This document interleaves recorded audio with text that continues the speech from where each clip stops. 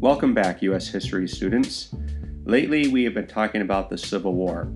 And on April 9, 1865, after 5 years of bloody, unprecedented warfare and over 620,000 deaths, Confederate General Robert E. Lee surrendered to Union General Ulysses S. Grant at Appomattox Courthouse in Virginia.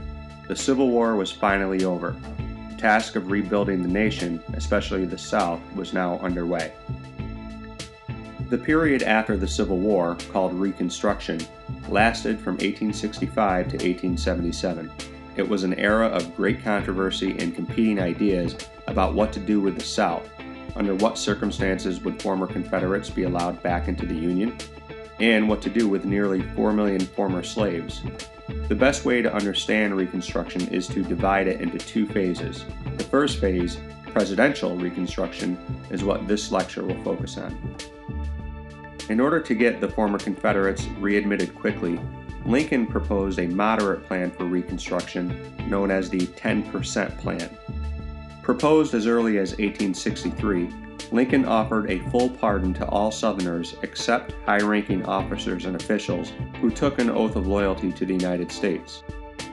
Former Confederate states could be admitted back into the Union when 10% of the state's voters in the 1860 election took the same oath. The former Confederate states also had to accept the Emancipation Proclamation. Lincoln faced opposition to his plan from his own political party. A group of Republicans known as Radical Republicans proposed a much different plan, which will be discussed in the next lecture. Lincoln's plan may have lasted, except he was assassinated by John Wilkes Booth on April 15, 1865.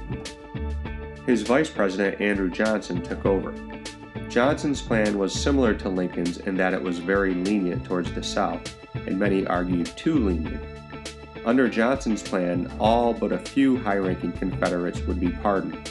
Former Confederate states had to also ratify the 13th Amendment, which abolished slavery.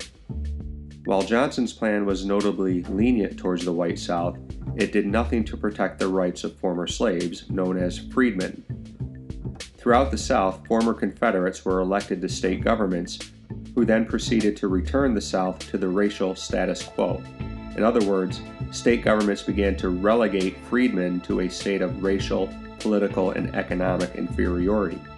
States adopted laws called black codes, in which they resurrected the old slave codes and simply replaced the word slave with black.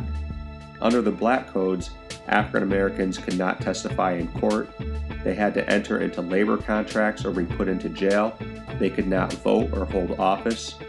The black codes were designed to keep African Americans in a condition very similar to slavery.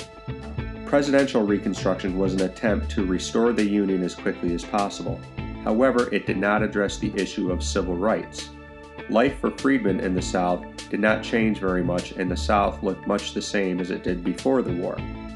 Radical Republicans in Congress were outraged at this situation and became determined to change the course of Reconstruction. This set them at odds with President Johnson, and we all know what happens when Congress gets upset with the president. That's right, impeachment.